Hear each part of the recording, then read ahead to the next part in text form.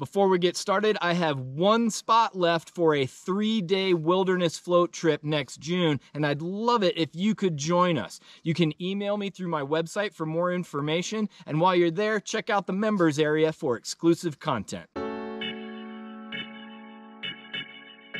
Hey, I'm Ben. I'm a huge fly fisherman, and today's video is all about regional fly fishing stereotypes. I've made a video about how your style of fishing tells us what kind of person you are. In this video, I'll talk about how where you live and fish shapes you into the type of fisherman that you will be. In this video, I'm just gonna talk about the US because we're the best. If I don't mention your area, it's not because I forgot, it's because you don't matter. And if you like this video, I can do an international one next time. We'll begin in the Rocky Mountain states. First up, Colorado. If you're a fly fisherman from Colorado, you live in Denver and your home water is a 2-hour drive from where you live. Oh, you live in Fort Collins or the Springs? Yeah, that's all Denver. If you're from Colorado, you fish tailwaters almost exclusively, and you have no problem fishing around 500 other people. You spent one summer fishing small creeks and lakes up in the mountains, and then you went back to your regular routine on the Platte. Or maybe you fished the REI hole in Denver one time and didn't catch a carp. Also, if you have Colorado plates on your vehicle, just know that all of the other Rocky Mountain states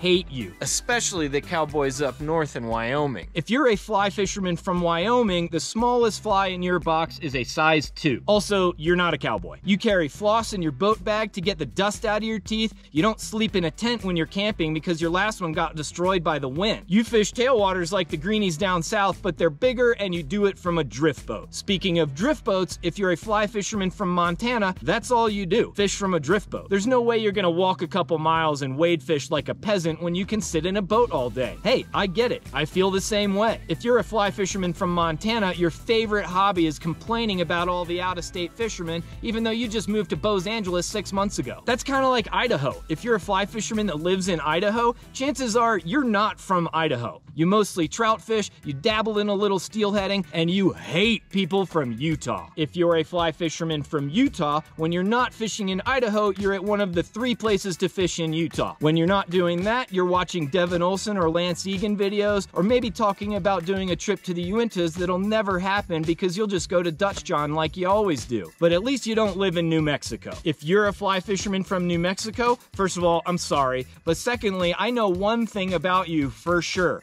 You have fished the Texas hole. New Mexico has one place to fish. It's on the San Juan River, and it's called the Texas hole. That's it. There's nothing else. You can fish it all day, and there's a bathroom if you need to take a dump. Book a trip with my friend James from About Trout. Okay, let's move on from the mountains. How about an easy one? Florida. Listen, if you've got a spinning rod under the gunnel of your boat, you are not a fly fisherman. That's like 99% of you guys. Leave the spinning rod at home. What are you afraid of? Not catching a fish? Grow up. Now, not everyone in Florida is on a boat. There are a ton of people on foot and riding bikes. These are the cool Florida anglers. They've got canals, ditches, beaches, ponds, tons of roadside stuff. I have a lot of respect for the boatless Florida angler because they'll fish for all that weird stuff down there, and it usually takes a bit of effort. I mean, do you want to go ride a bike in Florida in August? Yeah, me neither. Let's do another easy one. North Carolina. I ripped on these dudes pretty good in my other stereotype video. Bunch of kids that think they're reinventing fly fishing up in the hills, but there's a whole other world that they seem oblivious to. The Piedmont and the coast. Dude, freshwater stripers, bass, there's some muskies around, redfish, albies. There's gotta be some good carp fishing somewhere. If you live in North Carolina and you're constantly driving west to go fish, the people going east are real happy about that. Now let's hop over the mountain into Tennessee. Kind of the same deal over there. Everyone's all hopped up on trout goofballs and not fishing for anything else. The first time I fished in Tennessee, I caught like 6 different kinds of fish, and none of them were trout. Don't get me wrong, you've got some great trout fishing in Tennessee, but you guys play it up like it's better than out west, and well,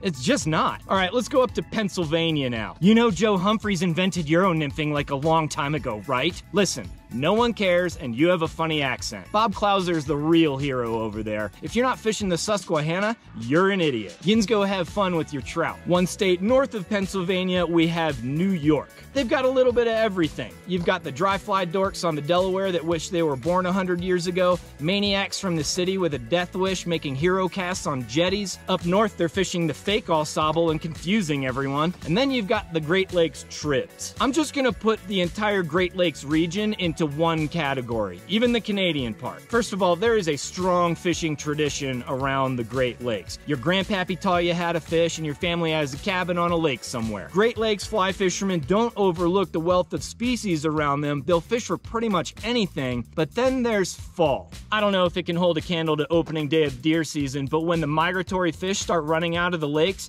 everything is focused on that. You know what I'm talking about here, and I can't say it. I just don't feel comfortable calling these fish steelhead. Yeah, they're really neat fish, but come on, quit kidding yourself. Cool sucker spawn flies though. What about the salmon? Yeah, I'll call them salmon, but they're more zombie than salmon. Flossing a half-dead fish only to have it drip its slime all over you is not my idea of a good time. Those fish are gross and unappealing. Now, there is one part of the Great Lakes region that deserves its own discussion. That's Michigan. If you ever see someone stick their rod 6 feet into the water and figure eight a trout streamer, they're from Michigan. If someone asks you to go fishing between the hours of midnight and 4 a.m., they're from Michigan. If someone invites you onto their V-hole to blind cast for muskies in 5-footers in open water, they're from Michigan. Listen, I like you Michigan guys, but you're a little intense for me sometimes. All right, now let's go down to Arkansas. I'd like to fish there someday. You guys are cool. Big fish, strong streamer game, then you know how to switch it up to dries or throw some smallies in the mix. Honestly, I'm just surprised that no one has run that one guy out of town yet. If you don't know what I'm talking about, ask the folks in Idaho. All right, now let's move on down to Texas. If you're a fly fisherman from Texas, there's a real good chance that you don't fish in Texas at all.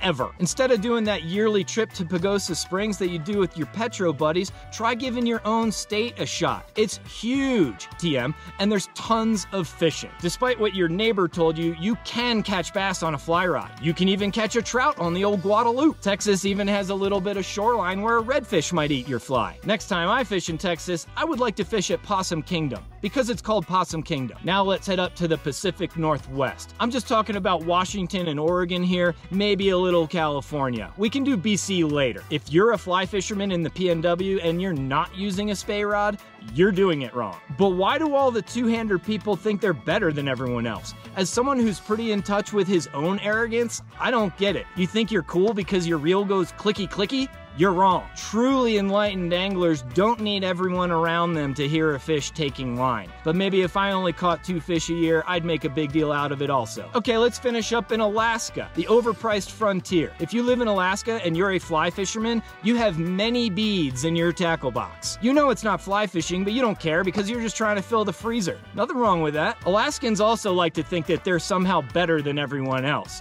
Like they're super tough and roughing it in their modern house with all the amenities that we have down south too. Oh, it's dark in the winter? Quit complaining. You're the one that moved there. You're just mad because you don't have any brown trout. And that's it for this video. How'd I do? Was I accurate? Leave me a comment and let me know who I missed or if you want me to do another one of these. I'll be back as soon as I can with another huge fly fisherman video. Until then, go fish somewhere new and make friends with the locals and stay huge.